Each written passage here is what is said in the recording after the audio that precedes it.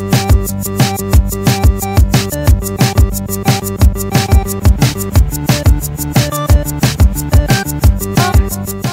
I was younger, I actually wanted to be a model, and then when I realized I would not grow to be tall enough, I realized, okay, well, why do I love models? I love the fact that they get to wear clothes, and I love the clothes that they wear, so why not be the designer of those clothes and be a part of that side of the industry?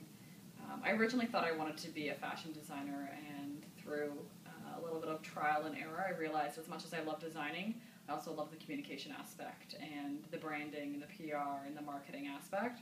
So I'm definitely trying to pursue every option within this industry that appeals to myself. Where do I see myself in 5 years? That's an interesting question. I guess I will be 27.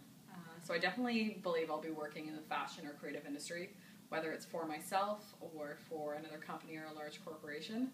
I know doing creative work is the best work that I can do, so I obviously will want to be challenging myself. I also would like to have a family, maybe a husband, or at least engaged. A big rock on this finger would be nice. But yeah, definitely in the fashion or creative industry, I always want to challenge myself and push myself to produce better work.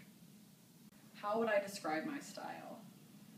I would definitely just say my style is very easygoing and effortless. I love to be able to throw in just a few pieces and go out and feel confident in what I'm wearing and confident that I look like I belong in the fashion industry, as well as comfortable. Comfort is definitely key for me. As much as I love my stilettos and my leather leggings, I definitely need to be comfortable for the majority of the day.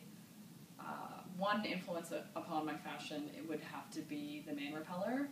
I love how she's challenged what men have kind of set as the ideal for women in fashion, that everything shouldn't be about showing off your figure and showing off your assets, rather than just showing off your personality and having fun with clothes, because that's the point, is conveying who you really are. And, you know, I guess if you want to show off all your assets, go to town, but there's a time and a place for everything, and why not have fun while you're doing it?